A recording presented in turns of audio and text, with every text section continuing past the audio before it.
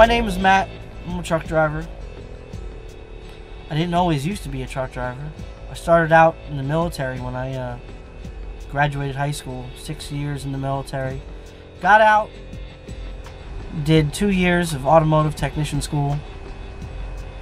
Thinking I was going to turn wrenches. And didn't work out either. So I continued DJing and working on cars on the side. And then said, I always wanted to drive a truck. It is a sacrifice, though, man. I gotta tell you, being away from your wife and kids, and not being home every night to watch TV and do the normal things that you do, it takes a toll. It takes a toll on you, you know. And but it's worth it in the end, knowing that my family's taken care of. But it's fun being out here on the open road, you know.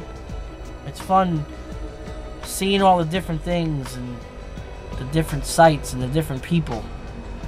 And it's just good times. It's good times. And then there's times when it feels like you're in a rolling jail cell, you know. 6x6 rolling jail cell. But you gotta stay positive. You gotta stay motivated. You gotta stay hungry.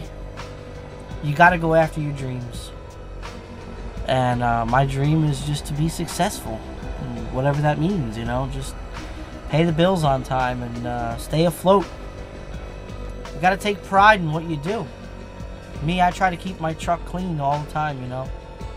And I do a lot of things that other drivers would say to me, why are you wasting your time doing that?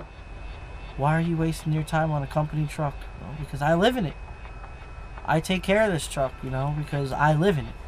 It's a reflection of me.